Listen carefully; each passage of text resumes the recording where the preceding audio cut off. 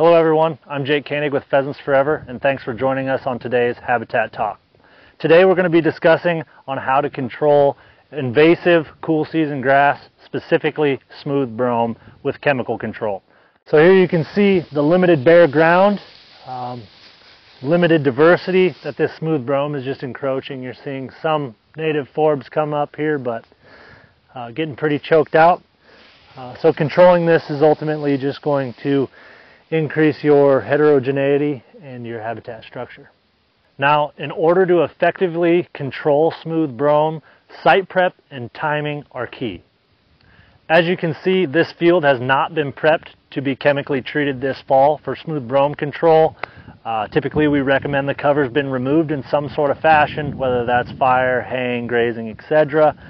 The timing is important on spraying smooth brome. We typically recommend after the first hard freeze, which is typically known as 28 degrees or lower for a few hours.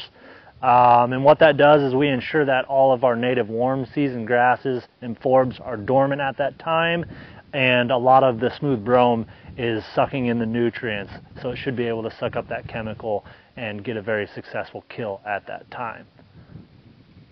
We encourage, if you're going to do site preparation, not to do it any later than mid-August, and that allows you to have adequate regrowth.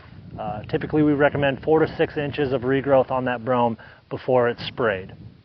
Another common question we get asked is, what do I spray smooth brome with?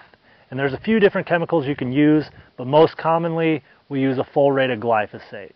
And I encourage you to get with your local chemical rep to see exactly what a full rate might be considered. Here in eastern Nebraska, we consider it at about 2 quarts per acre, and we mix that a lot of times with a surfactant, crop oil or something of that nature, so we get that chemical to stick very well, but always follow your chemical label directions. At the end of the day, there's multiple ways you can control smooth brome on your property, but those methods used in conjunction with a chemical application are typically the most successful. If you're interested in using a chemical control application on your property, please get a hold of your local Pheasants Forever biologist to have them come out and take a look.